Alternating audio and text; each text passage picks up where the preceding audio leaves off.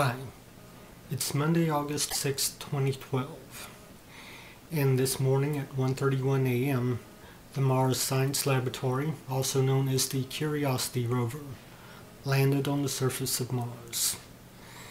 It was launched on November 26th of last year, and after spending several months on its journey, it finally made it.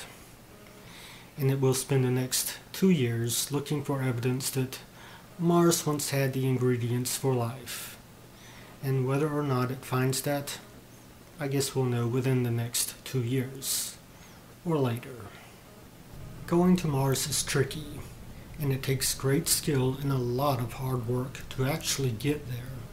And not every mission to the Red Planet has been a success. So congratulations to everyone at NASA who worked on the project for actually making it there in the first place. And now that Curiosity is on the surface, the science can begin. And hopefully the next 2 years will go as smoothly as the landing has.